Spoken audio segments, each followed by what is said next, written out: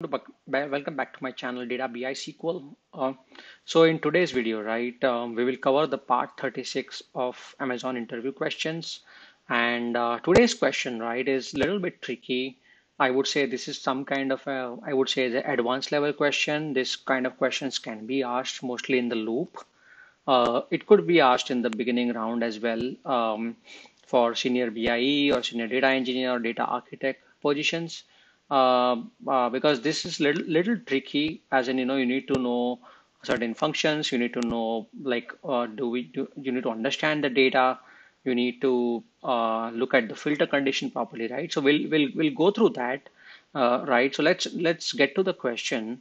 So the today's question is display the top applicants for each job who were offered the highest salary. Okay, so if you see the jobs underscore salary underscore dim table, which I've covered in my other videos as well.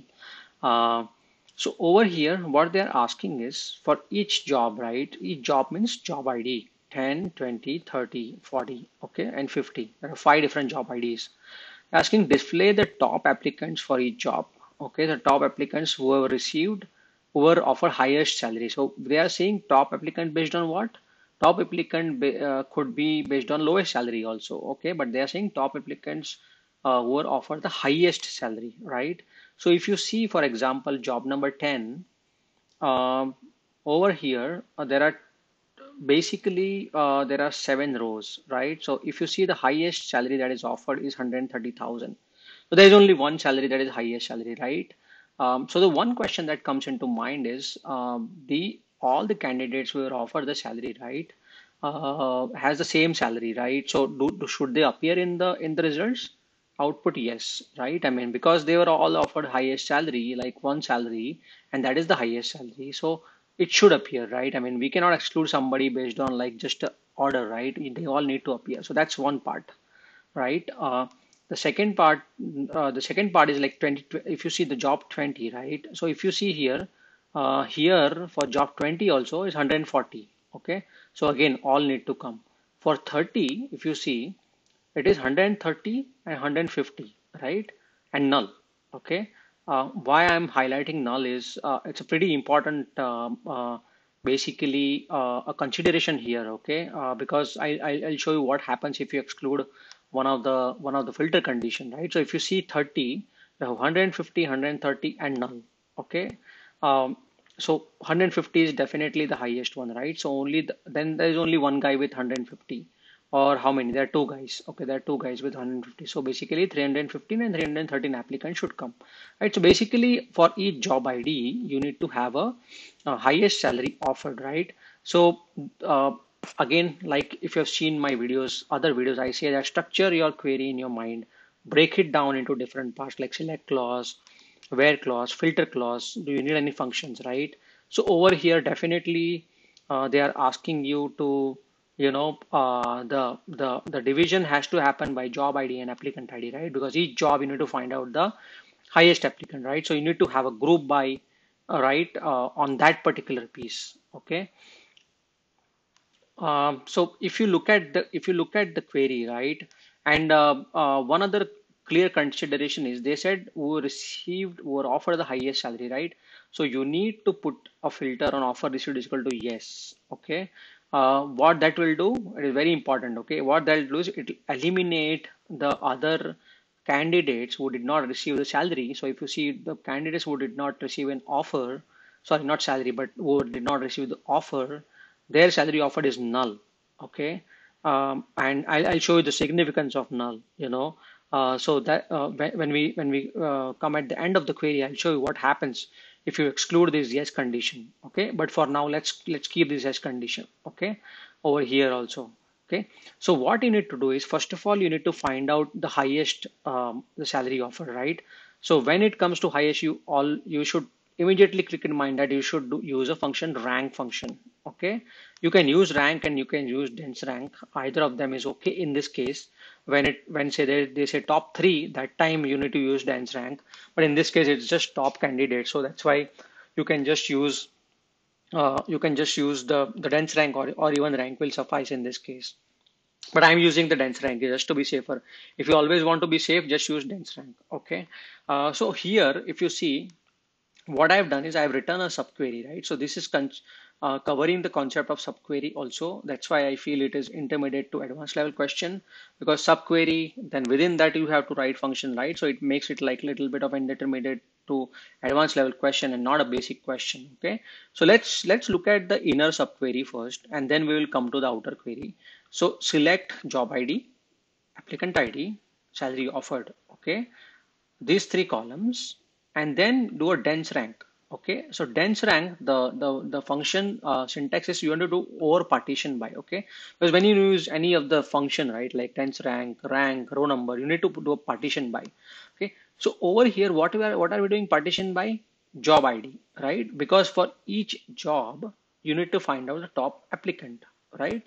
So that's why you need to do a partition by job ID. Okay, so partition means group by, kind of a group by, but you are partitioning the data by that job ID. Okay, and then what are you trying to do? You're trying to find out with the highest salary, right?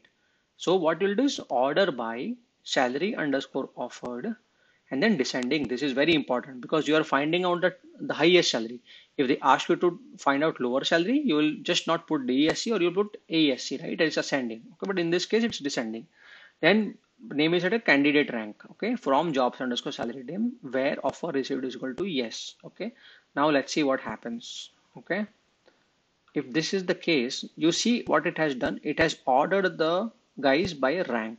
Okay, so if you see job number 10, we already saw everybody is offered 130, so rank for everybody is 1. Okay, for 20, same is the case, but 30, if you see, 150 is ranked as 1, 130 is ranked as 2, right? Similarly for 40, 326 is ranked as 1, then 2, right? And then for 50, 130 is 1, and these two have the same salary. So again, it is assigning it the rank of 2, right? Because both have the same salary. But here they have not asked us top 2. What they have asked us? They've asked us only the topmost candidate. So what we'll do is we'll consider only rank 1. So what you will do is you will go ahead and put this in subquery. Then you will say select job ID, applicant ID, salary offered. So you get to see all of them, right? They just ask you the applicant and job, so you can just put job ID and applicant ID also. Okay, you can remove the salary offered, but we are going to put it so that it validates our answer, right? And then what you're going to do, you're going to close the bracket, you're going to create variable. That's why you're going to say give an alias, that is a, where a dot candidate rank is equal to 1, right? So when you do that, what happens? It is giving you all the candidates that we are looking for, right? 20 has 4 candidates, same salary. 30, we have 2 candidates with same salary. We saw that, right? And 40, we have only 1 candidate. 50, we have only 1 candidate, right? So our answer is correct, right? So what did we learn in this? We learned the dense rank function, we learned over partition by, we learned group by, we learned subquery, right? So a lot of concepts are covered in this particular example. Now let's come to a very important thing, which is filtering. Okay, so they have written clearly that we were offered the highest salary.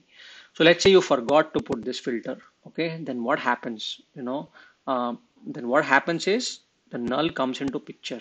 Okay, and if you see here, what has just happened? See, for 130, when we put yes, this all 130 came as rank number 1, right? Here coming as 2. So what is happening here is it is considering null as a highest value. Okay, right? I mean, so if you don't put yes, what happens is for 130, for job number 30, null value is the highest value offered, right? And for 30 and for job number 30 also, and 40 also, and 50 also, it is doing the same thing, which is not correct, right? It is not correct. So that is why the yes condition, yes, is very important, because what it did is when it did not find any value, for null it treated as the highest value, okay, in the order, in the descending order. Okay, so which is not right. So that's why the filtering condition is very, very important in this one. Okay, basically they tricked you. Okay, so in case in the interview, if you miss this particular point, right, if you miss writing this, interview will definitely ask you and try and test you, is this going to be a correct answer? The reason is because, see, over there you cannot run the live code, like you not run the code like I'm running here and see the very validated results. So if you miss this, the interview will definitely ask you, confuse you. Is your answer correct? Are you sure? Did you put everything that is being asked in the requirement, right? You need to be confident, you need to check when the interview is asking that.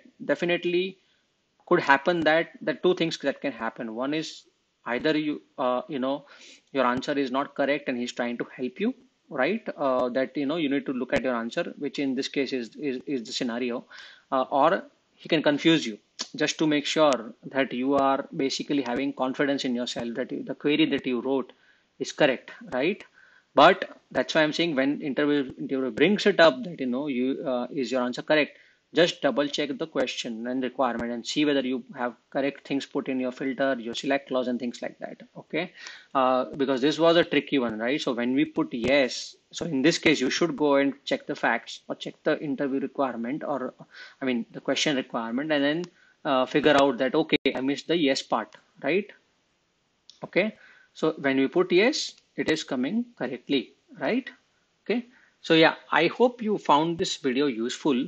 If that is the case, I request you guys to please subscribe to my channel and please like my videos. Gives me a lot of encouragement to make these videos. I am at the video number 36 for Amazon SQL interview question, and that is only possible because you all have supported me. So thank you so much.